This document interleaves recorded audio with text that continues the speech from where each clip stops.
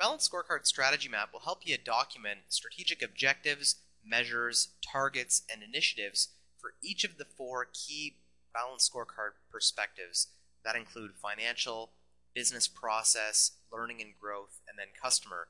So as you scroll down through the tool, it's going to give you an idea of what the Balanced Scorecard framework would look like visually, and then it goes through and helps you document your mission and vision statement, and then start to analyze your four key perspectives. So for instance, with financial, you might want to look at what are your objectives. Are you looking at growth? Are you looking to do cost cutting?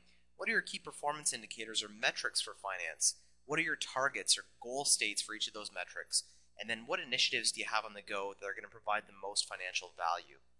As you go through each of the four key perspectives and list out all your objectives, targets, initiatives, and measures, you'll actually come out with a map that you can put together into a PowerPoint or into a document that you can present to the other executives on your team to demonstrate what the corporate strategy plan would be.